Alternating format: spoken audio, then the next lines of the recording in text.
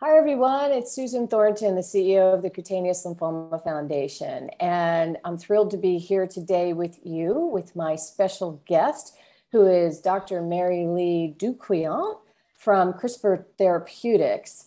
And it's really delightful to have you with us today to talk a little bit about the new therapeutic that CRISPR is currently working on, and particularly in T-cell lymphomas. So to give our audience a little bit of a background, because this is net new technology, if you will. We'll talk a little bit about that as we get into our conversation. But I'd like to start off, if you would, share with our folks a little bit about CRISPR Therapeutics and a little background on your organization, and then we'll talk a little bit about kind of how you got into this space and why and all those good things. But let's start with a little background on CRISPR, if you would. Thanks, Susan. It's a pleasure to join you.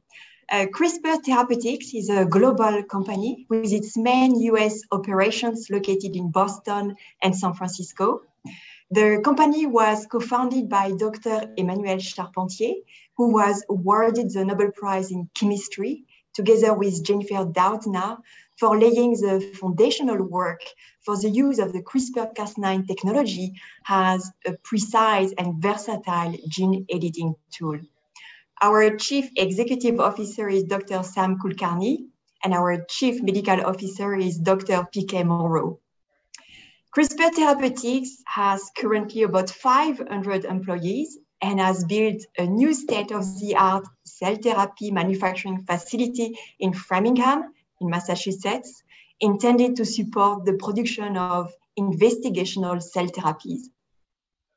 That's great. So you're here in the US, but you've really taken a lot of things to bring this new kind of technology forward, which is very, very exciting. So what's the mission behind therapeutics? CRISPR Therapeutics, sorry about that. At CRISPR Therapeutics, our goal is to create transformative therapies for patients living with serious diseases. We are focusing on 4 main therapeutic areas. The first one is hemoglobinopathies for sickle cell and beta thalassemia diseases. The second one is immuno-oncology for various types of cancers, solid and hematological. T-cell lymphoma is one of them. The third one is regenerative medicine for diabetes. And the last one is in vivo for cardiovascular and orphan diseases. So you just mentioned we fall into your immuno-oncology bucket of therapeutics. So how did you select T-cell lymphomas? Because, and we'll probably get into this a little bit as we talk a little bit more about the therapeutic and the technology, but you know, T cells are challenging when talking about this type of approach to treatments. So how did you select T cell lymphomas to include in your investigations and in your studies? Well, as you know, T-cell lymphoma, there is a high unmet medical need, and people who relapsed or are refractory to existing therapies always need new options. CAR T-cell therapy has been a breakthrough in immuno-oncology for various types of blood cancers. Using the conventional autologous CAR T-cell therapy, in which we use the patient's own T-cells to make CAR T-cells, can be challenging for T-cell lymphoma. The T-cells from T-cell lymphoma patients are not healthy, and there is a risk to make malignant CAR T-cells. At CRISPR Therapeutics, we are evaluating a different approach called allogeneic. This allogeneic approach consists in using T-cells from a healthy donor rather than from the T-cell lymphoma patients to avoid the risk I just mentioned.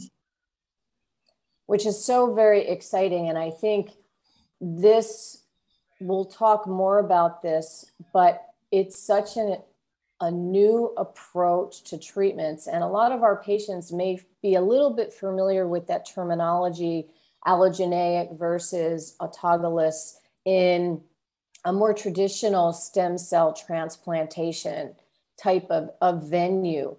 But, you know, this approach is really different and exciting, but I know it's also very new technology. So can you talk a little bit about where you are in that clinical developmental cycle and where this fits in? So all our CRISPR Therapeutics therapies are investigational and are currently being studied in clinical trials. This means the therapies that CRISPR Therapeutics is investigating are not approved by the FDA or any other country's health authority at this stage, and safety and efficacy have not been established. For T-cell lymphoma, we initiated a phase 1 clinical trial in 2020, where we are evaluating safety and collecting data on early efficacy measures. The study is called COBALT-LYM trial and is investigating CTX130 CAR T cells in patients.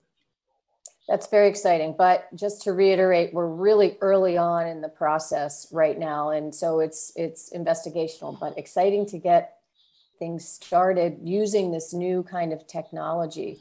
You talked a little bit about CRISPR-Cas9, and I know for me, I hear that term because I attend some of the scientific meetings, and it's been kind of the buzz for the last couple of years, more predominantly in the B-cell lymphoma therapy space. But can you talk a little bit about this, its technology, which I think is also different terminology than we're used to when we're talking drug therapeutics, right? So this is a whole new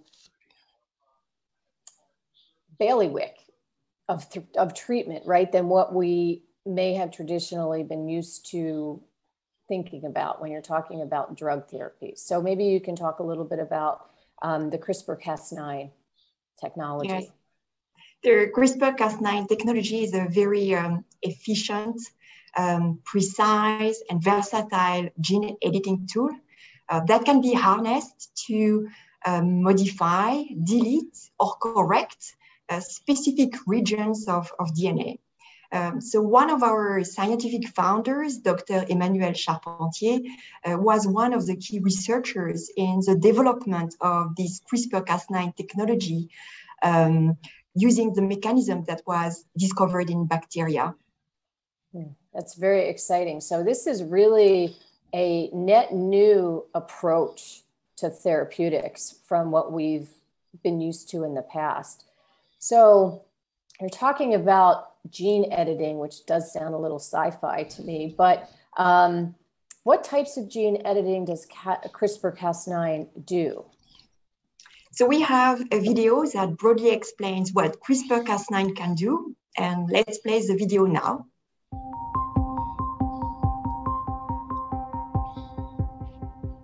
Today, most medical therapies aim to treat diseases by targeting abnormal proteins associated with a disease. Usually, these abnormal proteins exist because of mutations in specific genes in a patient's DNA. In the past, we have not been able to alter these genes directly to address the root cause of a disease. However, a novel gene editing system known as CRISPR-Cas9 may allow us to modify, delete, or correct specific areas of our DNA in order to treat these diseases. The system is comprised of two parts: Cas9, an enzyme that cuts DNA, and a guide RNA whose sequence directs Cas9 to a specific location in the DNA where the edit should be made. Cas9 associates with the guide RNA to form a complex that can be easily and precisely targeted to a desired site in the DNA. The CRISPR-Cas9 gene editing process begins when the complex recognizes and binds to a short segment of DNA adjacent to the target site. This initiates unwinding of the DNA helix, which allows the guide RNA to pair with a specific target sequence in the DNA. If the sequences pair precisely, Cas9 cuts the DNA, forming a double-strand break. Our cells respond to such breaks by activating natural DNA repair pathways. In some cases, a process called non-homologous end joining results in the addition or deletion of a few base pairs, which disrupts the original DNA sequence and can cause gene inactivation. A larger fragment of DNA can also be removed by using two different guide RNAs to target separate sites on either side of the desired deletion. Cleavage occurs at each site, and the repair process joins the separate ends, thereby deleting the intervening sequence. Corrections to DNA can also be made by adding a DNA template along with a Cas9 guide RNA complex. The template is designed with sequences that exactly match the DNA adjacent to the target cut site. Through a process called homology-directed repair, the cell uses the template to repair the break, thereby replacing the faulty DNA sequence or even inserting a new gene.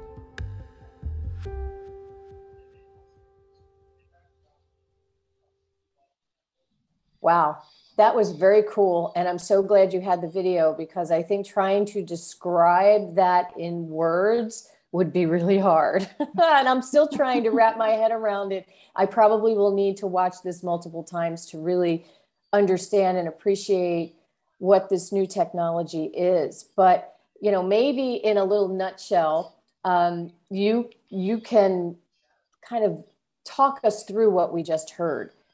Because it's really exciting when thinking about this new approach to treating cancer.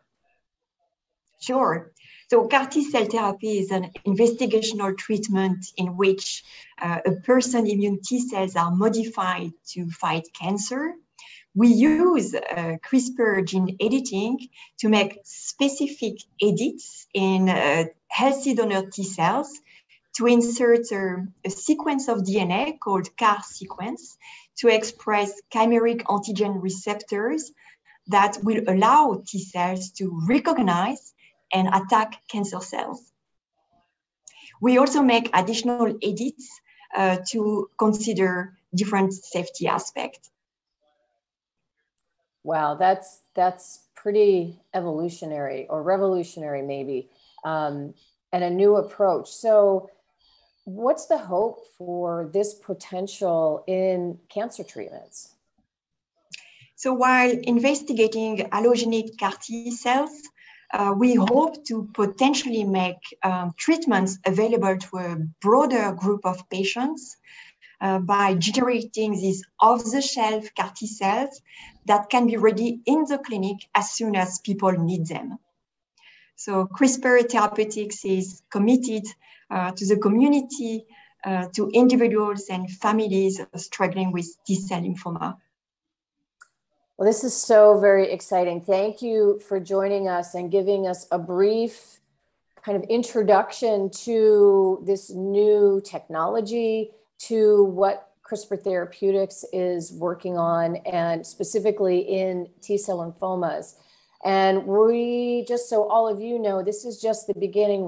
We plan to do some follow-ups that'll talk a little bit more in detail about the specifics of the therapy, how it is being applied to the T-cell lymphoma set of diseases, and a little more details. But I think for now, this is enough for all of us to wrap our heads around and to think about. And you might want to go back and watch a couple more times, especially that video, because I think that is so way cool. The way technology is able now, we've come to this point to really move forward in new approaches to treatment. So thank you so much, Mary Lee, for joining us. Thank you to CRISPR Therapeutics for bringing this new technology to cancer patients, and then to us specifically in the T-cell lymphoma world. And we look forward to talking more and sharing more, and especially staying on track with how things are going with the clinical trial. So thank you so much, and it's been a pleasure to have you with us today. Thank you, Susan. It's been a pleasure, likewise.